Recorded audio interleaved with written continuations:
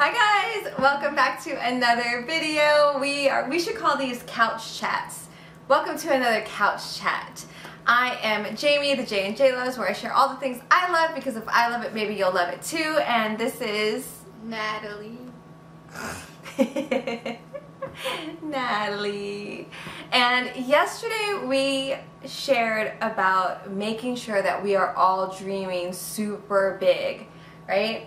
And tomorrow I want to do a back-to-back video. I want to do a video on, I don't know what it's going to be called yet, but something regarding like the people or emotions that you do not want to listen to if and when you're in a position where you're trying to dream big or do different things, because that's a roadblock that a lot of people get into, is like listening or just being negatively influenced on accident, and a lot of times by loved ones. So sometimes the closest people that actually love us the most can be sometimes the ones who discourage us accidentally the most, because they're trying to protect us. But we'll get into that. And then the day after that, I'll likely do a video on who and what you should listen to when you're in a position that you're trying to grow. But today's video, we just want to make our couch chat is following up to yesterday's, because one thing that I want to be, Natalie and I want to both be really cautious of, is talking about dreaming big, but making sure that people understand what we think that is, right? Because yes, we absolutely think that everyone should dream super, super big. And what big means is going to mean so many different things to every single person. Like literally, you know, for one person living in New York City in a penthouse, you know, wearing suits and ties or beautiful gowns is like the top of the world. And to another person, that is their worst nightmare, and their dream is to travel the world and visit, you know, different countries and to help and to give back in all kinds of different cultures. Those are completely different.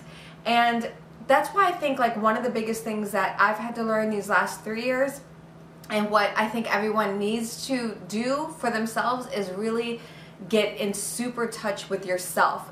I, at almost now 43, in a couple weeks, did not take the time, or maybe I didn't feel I had the time, but the truth of the matter is I didn't even know that I should take the time. It was just something I didn't think about, of truly learning who I am, what I love, what do I want. Like, I literally just did not do that, and that's, I think, pretty common, right? It's just, who grows up thinking about what they really like?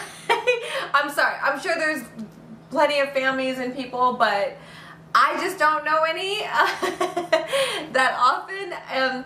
And so this is our time now. This is our time. I believe that everything happens for a reason, and we might even have some of this time now, because we're not commuting as much, you know, to really dive into what we really want out of life.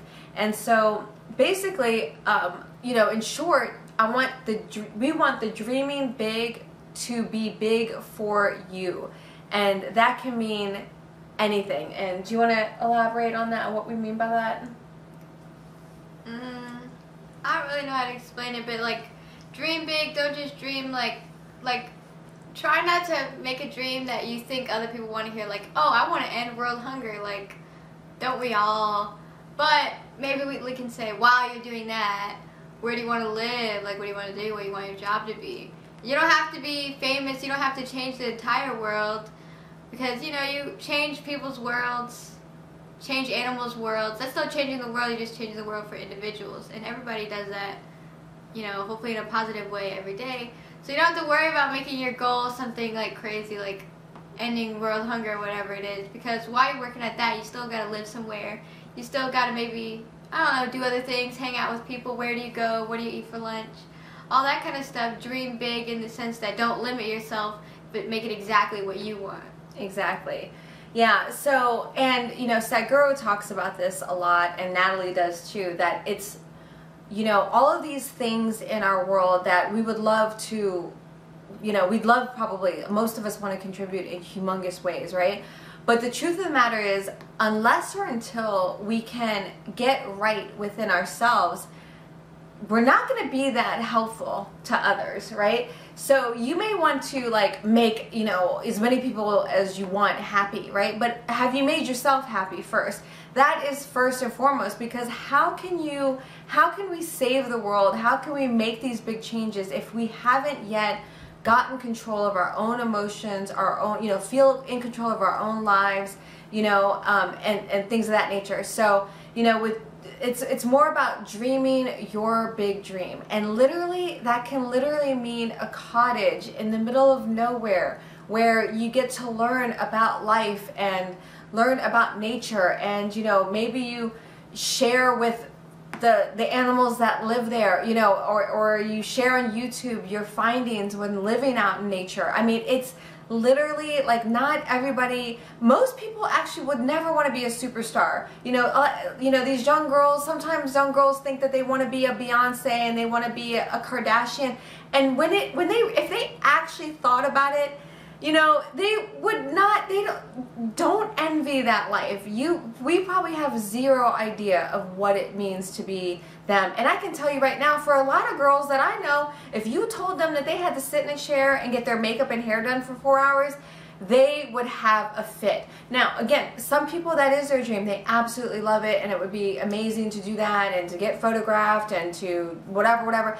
But for a lot of people, they would hate that. They would hate to go out on the street and have paparazzi or people taking their pictures, catching them, digging in their nose or whatever craziness. Like, it's definitely, do not envy lives that you see. You have no idea what they're really like. And honestly, if a lot of times, if we really took the time to truly think about it and try to live in that life, you might not want what you're thinking of. The most important thing to do is for everybody to figure out the ways to learn who they are, what they love, what makes them happy. And I'll tell you, one of the biggest ways that I've done that was through the Marie Kondo process. I've talked about a little bit about that plenty of times in the videos, but you can look her up, Marie Kondo and the KonMari method. It's she's got several best-selling books, but Sparks Joy is one of them. And I'm going to be sharing a lot about that in March, so just, you know, stay tuned or watch if you're interested in that. But again, the most important thing is really us learning who we are. This is a process, you know, this is going to take a long time. I don't know anyone that would have dove as deep as I did, right, these last 3 or 4 years as me. I really just don't. There might be like 1 or 2, but I don't know too many people that would have taken the time, the energy, and the money and the commitment and literally go broke doing it, right? Go broke doing it, go into a devastating place to do all this work. And so when I've done that, and it still took years, you know, hopefully me sharing with people, you know, the thing is, you learn and then you can start cutting out, you know, the best parts so that you can share. So that's what I'm trying to do. And I would say that, but if you're someone who is dreaming of, you know, being in a happy, productive, excited place, again, 70 to 90%, if not more, of your day of feeling truly alive, then, you know, do that work. Do the hard work. Do not ignore. Do not try to, you know, push it down by looking for love in external places and things like that. Like, just do the work. It is so worth it. You're going to love it at the end, and you're gonna love it during too. It's just gonna be painful.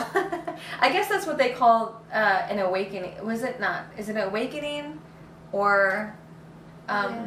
something like that? Yeah. And I knew that that's what I was kind of going through, but it wasn't until I really understood the definition that somebody, a friend of ours, just said, "Oh, yeah, I think you went through this process," and it really, really is truly amazing. So. Any other thoughts or words about, yeah, so this video, I think we'll call it like dream your dream. And our great friend Shahana at kumaforlife.com, please check that out if you want to have fun and get soulfully dancing and exercising. It is so much fun. Kuma for Life, K-U-U-M-A FORLIFE.com. And Shahana always says that, to do you. So I guess that's all, right? Yeah, I'm going to make her watch Total Recall tonight, so we're going to edit this video, get it uploaded, and let's see if she likes Total Recall. Because all this Mars talk is making me want her to watch Total Recall. We watched it like 1,000 times when I was a kid, so. You ready for it? Mm-hmm. All right. All right, say bye, Missy.